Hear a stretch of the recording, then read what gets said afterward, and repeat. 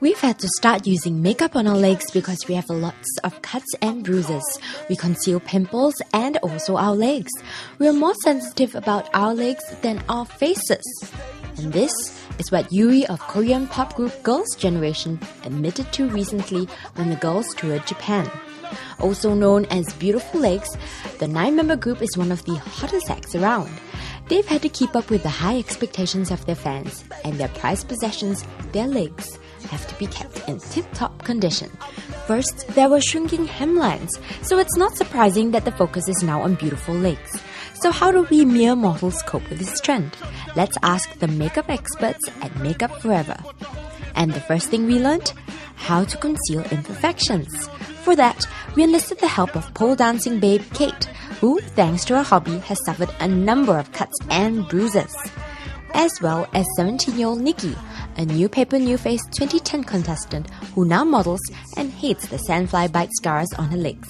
Okay, first of all, it's really important to make sure that the skin to be applied is free from any moisturizers or sunblock. This product will only melt down the product and then it will melt away. So nothing on the skin.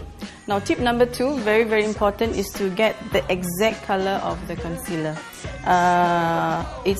It's not a good idea to get one color lighter, and it's not also a good idea to get one color darker. So I'm doing a test right now. I think it's exactly the same color. Now to be precise, I'm using a brush. The application is the same like applying makeup. The whole idea is to conceal. So we're going to tap.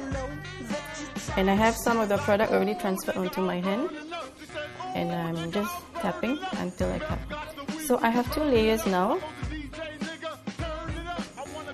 I'm applying a third layer. And now I'm going to apply some powder over it. Okay, powder. So these are normal face powder.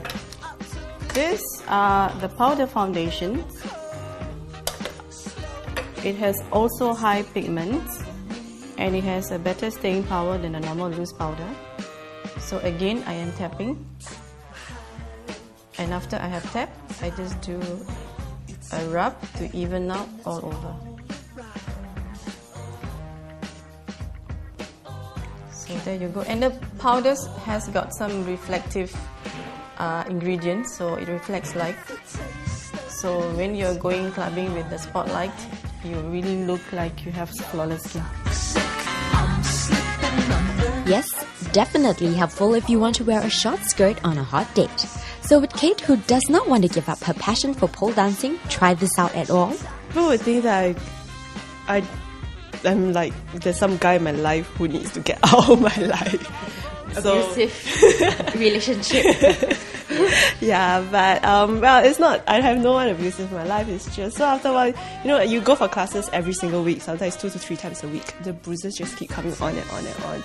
Yeah, like business events, functions, and you don't want to have people asking you about your bruises, then yes, I would do it. And the technique seemed to work on covering up sandfly bite scars on 17-year-old New Paper New Face contestant Nikki too. But stay tuned, because in the next clip, Lisa shows us a few ways to make our legs look more slim and toned with makeup.